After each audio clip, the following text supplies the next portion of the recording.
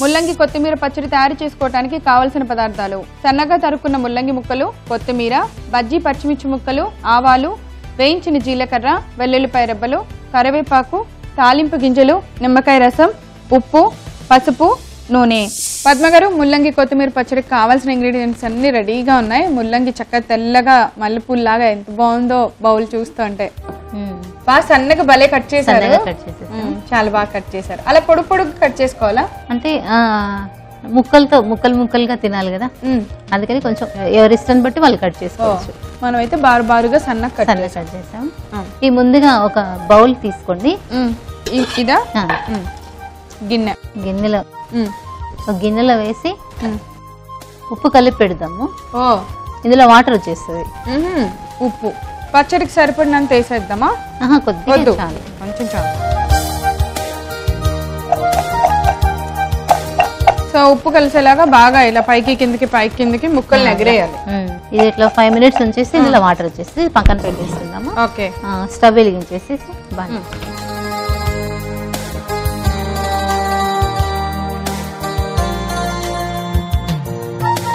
Oil వేస్తాం. So మామూలుగా ముక్కలకి ముందు ఉప్పు రాసి పెట్టేస్తే దానిలో వాటర్ అంతా వచ్చేస్తుంది. వాటర్ తీసేస్తే మనకి అదేంటంటే అందులో కొంచెం ముల్లంగి స్మెల్ కొంతమందికి నచ్చదు, కానీ ఆ వాటర్ తో అలా తింటేనే బాగుంటది. కాబట్టి ఈ పచ్చడి ప్రాసెస్ ఏంటంటే ఆ ముక్కలు మనకి క్రంచీగా ఉండాలి అంటే అలా చేసుకోవాలన్నమాట. అందులో వాటర్ అలాగే ఉంచితే ముక్క మెత్తపడిపోతుంది. వాటర్ తీసేస్తే క్రిస్పీగా ఉంటుంది. సో అందుకని అందులోంచి వాటర్ తీయాలి అంటే ఉడకపెట్టక్కర్లా, ఎండబెట్టక్కర్లా, ఉప్పు వేసుకొచ్చే పక్కన పెడితే వాటర్ వచ్చేస్తాయి. సో బాగుంది ఈ పద్ధతి ఏదో. సో ఇప్పుడు ఆయిల్ వేడెక్కిన వెంటనే పోపు వేసుకుంటామా? తాలింపు గింజలు,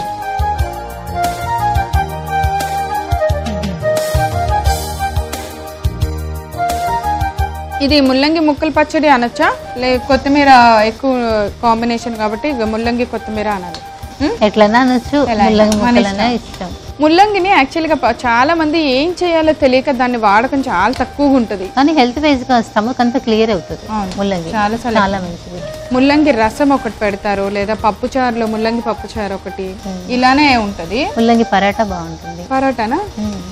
చాలా బాగుంటుంది. తురిమేసుకొని ముల్లంగి తురిమేసేయాలి. అందులో మనం గోధుమ పిండి వేసి కలుపుకోవచ్చు, లేదంటే కర్రీలాగా ఆ తురుముని ప్రిపేర్ చేసి స్టఫ్ చేసి చేసుకోవచ్చు. స్టఫ్ చేసి చేసుకునే దానికన్నా ఆ తురుములోనే మనం పిండి కలిపి అందులో పచ్చిమిర్చి, కారము, ఆ వాటర్ అట్లనే ఉంచాలి, అదే టేస్ట్ వస్తుంది. ఆ వాటర్ తోటే కలిపేయాలన్నమాట. ఆ తురుములోనే పిండి, తురుముకి ఎంత పడుతుందో అంత పిండి కలపాలి. అందులో పచ్చిమిర్చి పేస్ట్ బాగుంటది, చాలా బాగుంటది ముల్లంగి పరోటా. అందులో కొత్త పచ్చిమిర్చి పేస్ట్, నువ్వులు, జీలకర్ర, కొంచెం కొత్తిమీర అవన్నీ వేసేసి పరాటాలు రుద్ది కాల్ చేసేసుకోవాలి. చాలా టేస్టీగా ఉంటుంది. ఏమేంటి? ముల్లంగి తురుము, గోధుమ పిండి, పచ్చిమిర్చి పేస్ట్, ఉప్పు, నువ్వులు, జీలకర్ర, కొంచెం 1 స్పూన్ ఆయిల్. తాలింపు వేగిపోయింది పద్మగారు. నెక్స్ట్ ఏం వేస్తారు? నెక్స్ట్ పచ్చిమిర్చి ముక్కలు. నేను అందుకే ప్లేట్ తీసుకున్నా. మీరు అంటారు కదా ప్లేట్ పెట్టనప్పుడు ఎగురుతాయి. ఇదేంటి ఇంత లావులావుగా ఉన్నాయి పచ్చిమిర్చి? సిమ్లా మిర్చి అన్ని దొరుకుతాయి కదా, పెద్దగా ఉంటాయి, ఆ మిర్చి అని. అవి బాగుంటాయా? స్టవ్ ఆఫ్ చేసేయండి. చాలా ఎక్కువ వేగద్దు. కరివేపాకు. ఇవంత కారం ఉండవు కదా? కారం ఎక్కువగా ఉండవు. ముల్లంగి కారం ఉంటుంది, ఘాటు ఉంటుంది, అందుకే నేను ఇవి వేసాను. ఉప్పు పచ్చిమిర్చికి తగ్గట్టుగా ఉప్పు, అంటే పచ్చడి తగ్గట్టుగా వేస్తున్నాను. ఈ ఉప్పు ఇలా మగ్గుతాయి కదా, ఆ మిర్చి కూడా సాల్ట్ పట్టేస్తుంది, ఆ కారం కూడా తగ్గిపోతుంది. స్టవ్ ఆఫ్ చేస్తుంది. ఇప్పుడు రోలు. ఇందులో కొత్తిమీర కూడా వేసేద్దాం.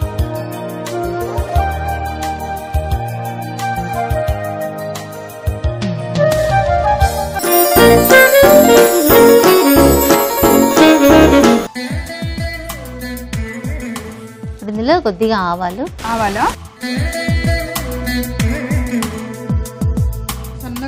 సన్న ఆవాలు, కొద్దిగా వేయించిన జీలకర్ర,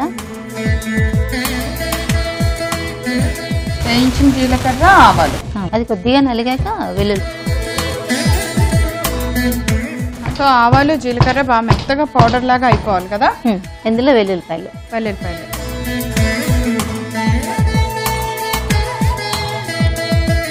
చాలు ఇంకా దీంట్లో వేసేసేయండి బాండీలో. సో ఇలా కొట్టుకున్న జీలకర్ర, ఆవాలు, పౌడర్ని, వెల్లుల్లిపాయ రెబ్బలు మనం వేయించిన తాలింపులో వేసి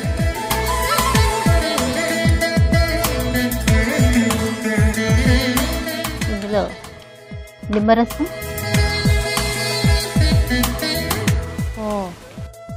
కొద్దిగా పసుపు,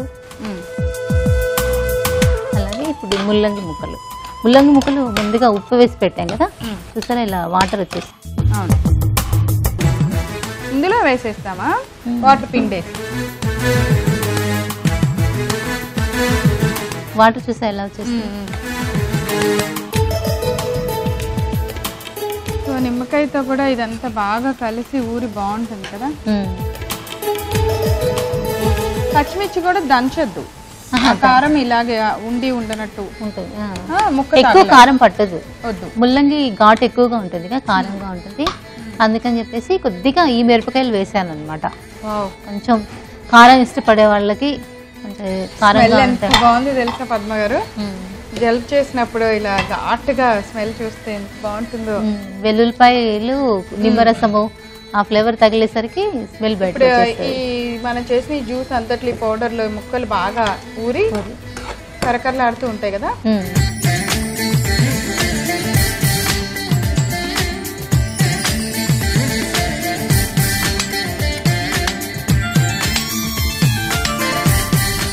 ముల్లంగి కొత్తిమీర పచ్చడి తయారు చేసుకోవడానికి కావలసిన పదార్థాలు: సన్నగా తరుక్కున్న ముల్లంగి ముక్కలు, కొత్తిమీర, బజ్జీ పచ్చిమిర్చి ముక్కలు, ఆవాలు, వేయించిన జీలకర్ర, వెల్లుల్లిపాయ రెబ్బలు, కరివేపాకు, తాలింపు గింజలు, నిమ్మకాయ రసం, ఉప్పు, పసుపు, నూనె. ముల్లంగి కొత్తిమీర పచ్చడి తయారు చేసుకునే విధానం: ముందుగా ఒక గిన్నె తీసుకొని దానిలో ముల్లంగి ముక్కలు వేసి ఉప్పు వేసి బాగా కలిపి పక్కన పెట్టుకోవాలి.